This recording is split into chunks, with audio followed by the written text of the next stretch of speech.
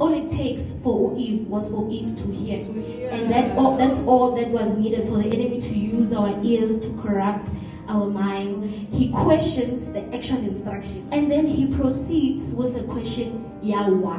You know, and that's a chain, or that's a pattern of planting doubt in a person. You first question what you heard, and after question that, we question, why do you think what is the reasoning behind it? So whatever information it is that you are entertaining, will reflect in how you speak and the content of your speech. Because your mind is the engine of your being, whatever you think about drives what you do and ultimately who you become. The state of our hearts reflects who we are, and this is because of what you have heard, and your mind has internalized it, which has convinced you that it is exactly who you are. Now you can hear because the sound is being made, but really comprehend what that sound is about. Your mind takes the sound and interprets it. You do not speak that of which you have not heard and accept it. Stand and proclaim when what you have heard is the opposite of what you are believing or what you have been convicted of. Once I speak,